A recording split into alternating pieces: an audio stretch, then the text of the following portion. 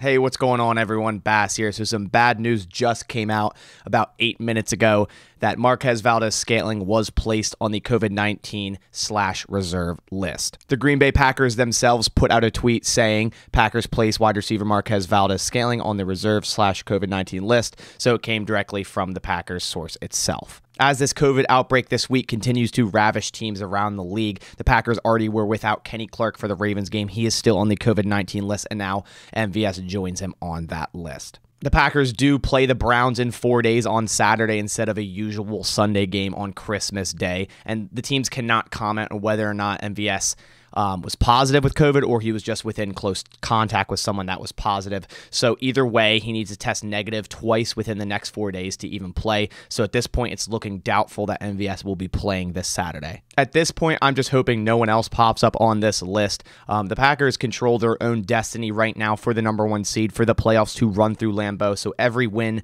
of the next 3 games will be very important for them to win out. Kenny Clark, as I said, already on the list, but ideally he should be back for this game on Saturday, and the Browns themselves are dealing with very similar issues. And of course, having no MVS on this offense will surely hurt them after a very good day Sunday against the Ravens, totaling 98 yards and 1 touchdown. So as it's been all year, it's going to have to come down to the next man up mentality, and other receivers are going to have to step up for this game.